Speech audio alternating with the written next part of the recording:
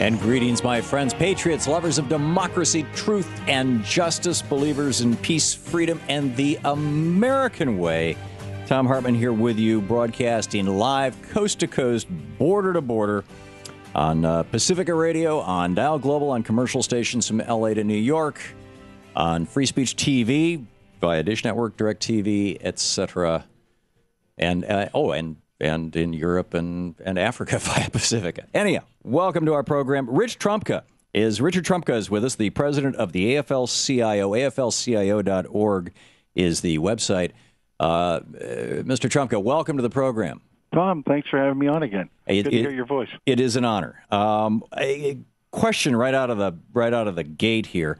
We're seeing people take to the streets in Spain, in Germany, in France, in Greece, all over Europe, as their governments are promoting austerity programs that are not that dissimilar from Paul Ryan's bill, or frankly, what's been going on here for the last 30 years. What's it going to take? Well, I think it's going to take more of us getting in the streets to change the national dialogue that's going on out there, because what you're seeing play out in the states and in the local areas is a fight for the moral character of our country, and whether we're going to be a country that really does promote full employment and the middle class and an education for everyone and health care for everyone and pension security, or whether we're going to go on more of the same that we've had, where the people at the top do real well and everybody else is sort of subservient to them. Well, here's the challenge, it seems. Everything you just described, I think, if you took them one by one and asked Americans, most Americans would say, yeah, that's a great idea. You aggregate them like that and present them to the Republican Party, and they start screaming that this is socialism, and Fox News goes off on it, and in fact, we're moving very aggressively in the opposite direction. By privatizing everything from parking meters to roads to power supplies systems and so on. How do we reinform America that the commons, the infrastructure, not only are ours, education, for example, all these voucher programs that these Republicans are pushing, not only are ours, but that they are also the soil in which a good business, an honest business, can root itself and be of benefit to the community and make money? Well, I think you take a look at the countries that have succeeded and what they've done. If you take a look at Germany, they have a high-wage society. They export to the rest of the world. They have a great social safety net, and they weathered this last recession far better than anybody else. Although they lost more products originally, they didn't have the layoffs. Their economy is bounding, and they're beyond where they were pre-recession. The same with the Scandinavians. I also think that it's playing out right now in the streets. If you look at what's happened in Wisconsin, you had a governor that came in with the austerity program, advocating the same policies that Herbert Hoover did before he caused the Great Depression, and his popularity plummeted. He went from the high 60s to the low 30s. He continues to drop. The same thing happened in Ohio when they advocate these austerity programs. And apparently in Michigan, we've done a lot about Snyder, Rick Snyder, yeah. Rick Snyder, but it seems that the Republicans are betting, or the conservatives, maybe I should say, because there are a few Democrats in there, are betting that people will forget about this by the time of the election. Well, so far that hasn't been true. In fact, it's been the opposite. People have picked up momentum in state after state after state.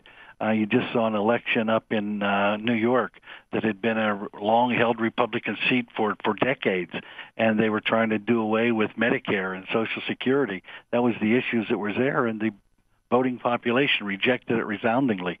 If you take the issues, as you noted earlier, every one of them are rejected by strong majorities up into the 70s and 80%, and yet they continue to advocate for the rich because they're paying back the politicians that bankrolled their candidacy instead of supporting or doing what's right by the American public.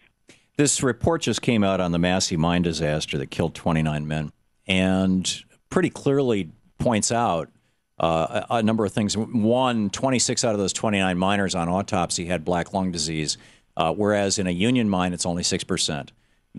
Number two, that had there been a union safety officer there, it never would have happened. or for that matter, had the union done it, or excuse me, had the mining company done it. But it was a non-union mine, so they were cutting corners, and they wouldn't, they didn't have a. And why is it that this is something that you and I know about? We're paying attention to these things, but I would guess that probably 95% of Americans who watch just network news and get their newscast in 3-minute bites at the top of the hour when they're listening to music stations. That this has this kind of story, this kind of fundamental story that's about how labor protects us, doesn't break through the media wall. Well, you know what? You have people that have, for the last 30 years, that have intentionally tried to undermine and to ruin labor and tried to destroy the right to bargain collectively and to freely associate in trade unionists. It wasn't by accident. It was a deliberate strategy. And they're supported by a bunch of the politicians that are supported by the Koch brothers or other multimillionaires and Fox Network and other right-wing radio shows like that so that they can get rid of the labor movement. But I think it's starting to break through. We started having the debate on collective bargaining after Wisconsin. And in the high 70s, the American public said people should have that right to bargain collectively. It is a ladder to the middle class. It is a way for us to be a power balance against corporations who have way too much power and pay too little. Yeah, it absolutely is. Over the weekend, I was kicking around the internet, and I found a 1994 17-year-old debate on Charlie Rose, on the Charlie Rose Show, between Sir James Goldsmith, who was saying that an economy should exist for the people, and that if we signed GATT and the WTO, this was just months before we did, that we would see massive factory closures across the United States. Of course, we've seen 54,000 factories closed in just the last 10 years.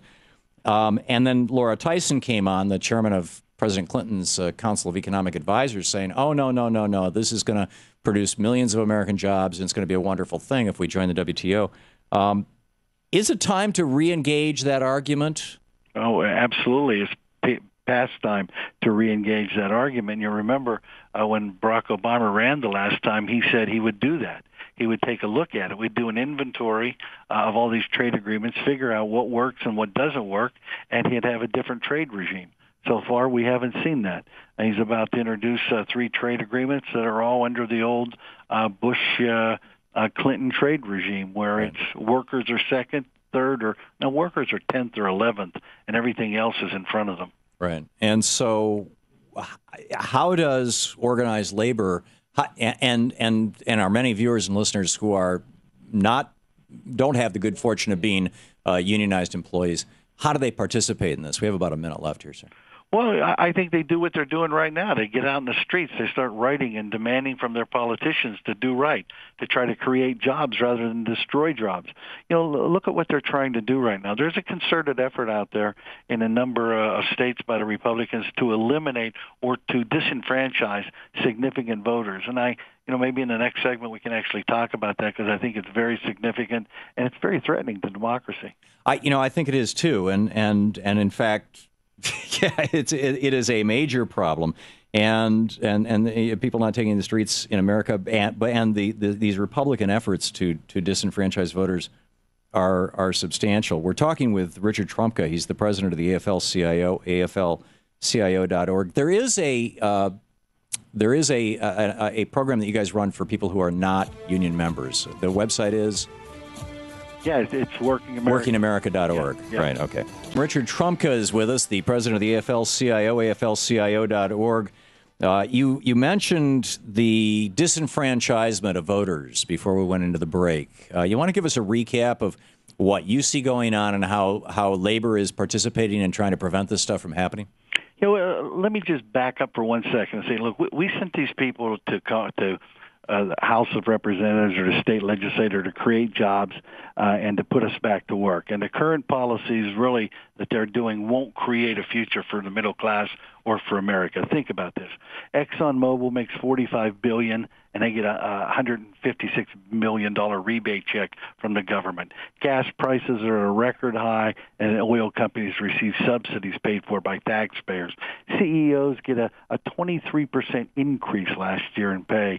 The GOP budget from Paul Ryan, cuts $4.3 trillion out of the budget, gives $4.2 trillion back to the rich. So here's what happens. So they go across the country and first they try to take away our right, the freedom of workers to come together and form a union so that you have a middle class, a ladder into the middle class. And then they start these things like voter identification things. They just passed one in Wisconsin. Here's what will happen, Tom, in Wisconsin. This is who it will disenfranchise. It will disenfranchise 23% of the elderly. It'll disenfranchise 59% of Latino women. It'll disenfranchise 55% of African American males overall and 78% of African males between the age of 18 and 24. They're trying to shorten the period for early voting so that they either eliminate it or shorten it so that fewer people participate. They're trying to cut students out. In New Hampshire, a guy by the name of Gregory Sorg, the senator up there, said they shouldn't vote because they're too liberal. Anti-immigrant style, Arizona-style anti-immigrant legislation nationwide. They're trying to intimidate professors in Wisconsin and Michigan that write in opposition to them. They're trying to roll back child labor laws in Missouri and Maine. And they're even removing authority from elected officials and giving that authority to unelected people to fire and to nullify contracts and to govern cities. Now, think of what would have happened in a foreign country if somebody would have said, okay, this person was elected, but we're removing them. We're putting in this appointed official that fired the elected officials, got rid of all the contracts, and done everything. That's happening right now in Michigan. Right. These are the assaults on us, and it's an attempt to try to silence any voice of opposition for the 2012 elections. And what we're doing is, one, we're educating. Two, we're fighting those laws to make sure that they don't exist. In Wisconsin, of course, we're doing the citizens recall. We have 6 Republican senators that voted to take away collective bargaining for public employees will be recalled. We have a citizens veto in Ohio to overhaul or to veto the law that was passed by the legislation. And remember how they did that. Remember in Ohio, they were in the middle of the vote, and they didn't have enough votes, so they removed 2 Republican senators in the middle of the vote. They were going to vote against it and replace them with 2 people that would vote for it, and they got by with a 1-vote margin. I mean, that's how corrupt this is becoming. This is the kind of stuff that you'd expect out of Libya. Yeah, or some banana republic yeah. somewhere, but not in the United States, and yet they're doing it. So our job is to shine the light on it, get it out to people, and when people find out about it, it does exactly what it should do. It outrages them and say, how dare you assault democracy that way? We won't tolerate it. Yeah. Here's just a quick 30-second clip of Paul Weyrich, the Republican strategist who arguably helped Ronald Reagan get elected. He died a couple of years ago, but this was back during the Reagan administration. He was speaking to a group of Republican operatives in a church. It's just a very short clip, and I'd love to get your take on it because it seems to me that the Republicans have been playing this out ever since. Here he is, Paul Weyrich. Now, many of our Christians have what I call the goo-goo syndrome, good government. They want everybody to vote. I don't want everybody to vote. Elections are not won by a majority of people. They never have been from the beginning of our country, and they are not now. As a matter of fact, our leverage in the elections, quite candidly, goes up as the voting populace goes down. Now, that was in the 1980s. Same game plan. Yeah. Different stadium, same church, different pew. Yep. They're trying to do the same thing. They're trying to suppress votes of everybody, the elderly, Latinas, African Americans, workers, everybody who they think is opposition. In fact, it's any progressive voice out there, they're trying to silence it and get it out of the way or at least minimize it so that they can do that, so that they can have a minimum of the people that will elect the party that will represent the people at the very top 1%, 2%, or 3%. Yeah, which is pretty much what's going on in Mexico, for example. I mean, we're seeing the third worldization of the United States, and it seems in this last minute that the main thing that we need to be doing is organizing grassroots movements in collaboration with labor. Yeah, all progressive groups. That's what Yeah. we're doing. We've come together. We brought 60-some progressive groups together to talk about this and how we can make sure that we actually defend democracy. In the election, the last couple of cycles, we've had people, lawyers at the polls, to protect people's rights to vote, because they did subtle things in the last couple of elections. Like in poor black neighborhoods, there'd be 2 voting machines. In rich, affluent white neighborhoods, there'd be 20 voting machines, so that the line for poor blacks reaches around the building, and they don't have the time off of work, so they end up just not voting and going away. It's those type of things that we shouldn't allow. They shouldn't be part of our system, and really they're corrosive to democracy. And they have to be defeated on a state-by-state basis, because the federal government doesn't have the power to do that, do they? No, and that's what you have to fight, each and every one of them. So you're seeing it play out across the United States. It starts in Wisconsin, it goes to Ohio, it goes to Missouri, it goes to all of these different states where they try to disenfranchise significant numbers of voters, and they start with labor because we've been the only counterbalance to corporate power out there, and they're trying to eliminate it. And we got to fight back. Richard Trumka, president of the AFL-CIO. Thank you, sir.